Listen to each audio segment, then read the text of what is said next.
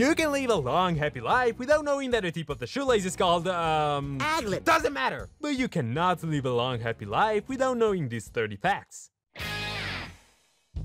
In today's world, there's no time for fancy intros, so just like, subscribe, comment, enjoy the video. 30 cool facts about Phineas and Ferb, here they are. In Phineas and Ferb the movie across the second dimension, when Jeremy comes to rescue Candace in the second dimension, she is posed the same way Princess Leia was when she was captured in the Death Star in Star Wars A New Hope. Also, Jeremy says, "I'm Jeremy Johnson, I'm here to rescue you," just like Luke says, "I'm Luke Skywalker, I'm here to rescue you." Number 2. Ferb's full first name is actually Ferbs.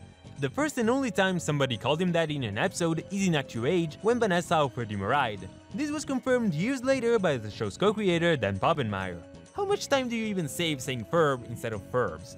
So Candace, what is Ferb short for? I don't know. Number 3. The voice actor who's in charge of Paris' chattering noise, D. Bradley Baker, is also the voice of Ducky Momo, Pinky the Chihuahua, and the giant floating baby head, and many more weird characters on Phineas and Ferb, but he also voices Klaus Heisler from American Dad, Momo and Appa from Avatar The Last Airbender. May I help you find something? The exit, perhaps? Number 4. The most times Candace referred to Linda as mom in an episode was in Phineas' birthday Cliporama, by a total of 56 times, while Ferb called her mom only once throughout the entire series. Bye. Bye, Mom. Number 5. If you intend to watch every single episode of Phineas and Ferb in a row, it'll take you exactly 2 days, 21 hours, and 56 minutes. But who's got that kind of time? Number 6. The language the Martians speak in the episode Unfair Science Fairy Ducks is a mix of weird noises and some reversed words such as Povenmire or Disney. And, huh? Yensid. Yensid. Oh, okay, what the heck? The week, what? This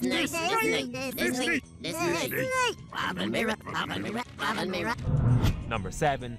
Every single episode of the show has had at least one musical number, with the exceptions of Roller Coaster, Lights, Candace Action, The Lizard Whisperer, and Mommy Can You Hear Me. Some episodes, however, have more than one song. The movie Kindness Against the Universe has the most, with a total of 12 new songs, while Across the Second Dimension comes second with 11 original songs. Both movies though also have a cut song, which would bring the total amount to 13 and 12 respectively.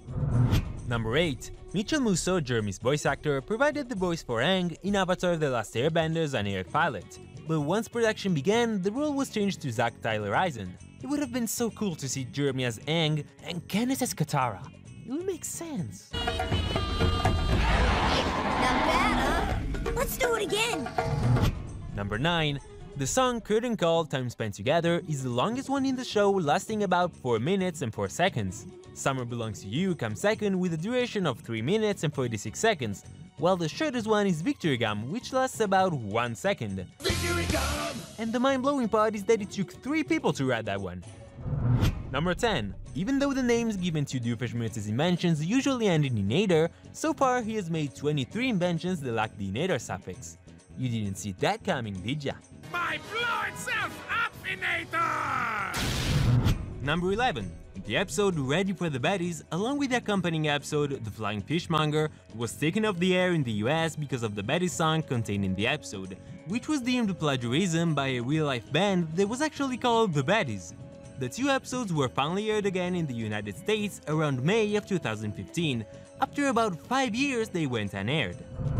Number 12. It's stated in Phineas and Ferb's Quantum Boogaloo that in the future Stacy will become president of Uruguay, and this is pretty weird considering how it is established that the president must be a natural-born citizen of the country or have been born to a Uruguayan citizen if born abroad. But it turns out, according to the show's co-creator Jeff Swampy Marsh, that they had a whole story in mind which explains that Stacy is able to become president of Uruguay by meeting the son of a diplomat from the country, moving there, and after changing several laws, becoming eligible for the presidency. She went through all the trouble for a job with no upsides. Gotta go, Stacy. Good luck with that llama legislation.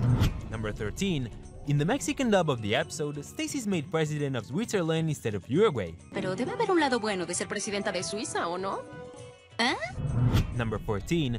Love Handle's bass player Bobby Fabulous is based on Bobby Gaylor, who's Buford's voice actor as well as a writer on the show. The other two members of the band, Danny and Swampy, are based on the creators of the show, Dan Poppenmeyer and Jeff Swampy Marsh. Oh, for heaven's sake, talk to the hand. Secretly, I'm very lonely.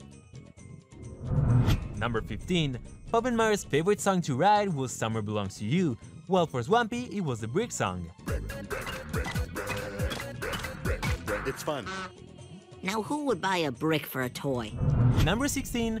As revealed in the character commentary of the episode Flop Stars, Norm went out with the television for 12 months. And when a TV manages to get into a serious relationship before you do, it's time to take serious talk about your life, man. Wow, cutting deep, man. Number 17. According to Dan Poppenmeyer's tweet, Ferb was born on the 29th of February. Number 18.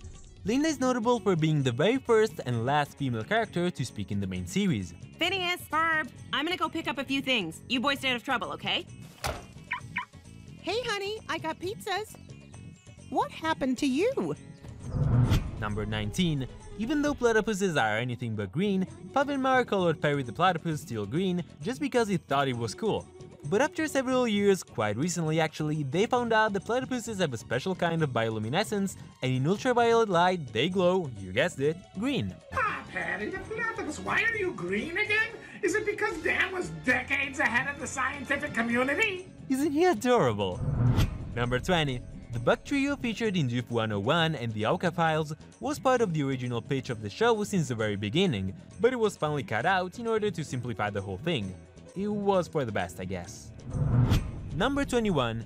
While Dan and Swampy were writing the lyrics of Perry's theme song, Swampy simply looked up platypus on the internet and Wikipedia said a semi-aquatic egg-laying mammal. Then right away Poppenmeyer added of action.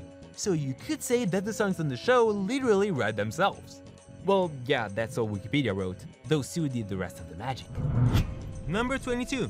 In the comics published in the Phineas and Ferb magazine, Perry's chattering noise was spelled as, don't make me read that, while it was given as Girurururu in the video games Phineas and Ferb and Phineas and Ferb Red Again.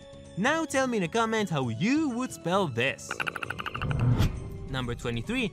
The city of Danville, much like Springfield on The Simpsons, is not in a specific state, it's just wherever it needs to be for an episode. Plus, there are many states with a Danville in them, so any one of them can claim it.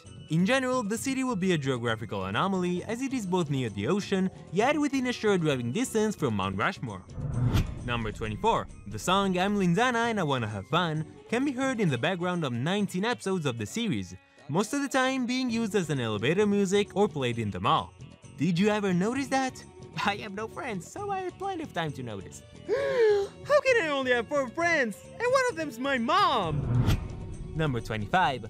Dan Poppenmeyer confirmed that the reason why Ferb has green hair and Lawrence doesn't is because the green hair gene that runs in the Fletcher family skips a generation. In fact, Ferb's grandpa, Reginald Fletcher, had green hair when he was younger. Oh, that sounds very exciting. Tell me about that.